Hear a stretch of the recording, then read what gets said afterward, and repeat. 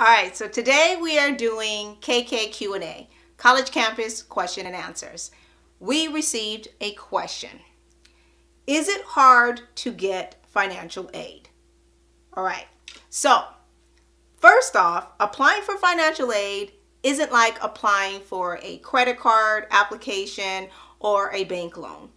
The financial aid department looks at your income and assets to determine how much they will give you to help with your college costs in the form of grants and student loans.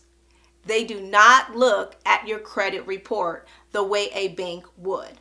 Financial aid will help students who are accepted into a school and have financial need. If you have previous issues with financial aid, for example, say you owe a previous federal student loan, committed fraud, or your financial aid money ran out for the year, then getting financial aid money may be a problem. Now, here's a quick tip. I strongly suggest applying for financial aid before you apply for school. Apply for FAFSA.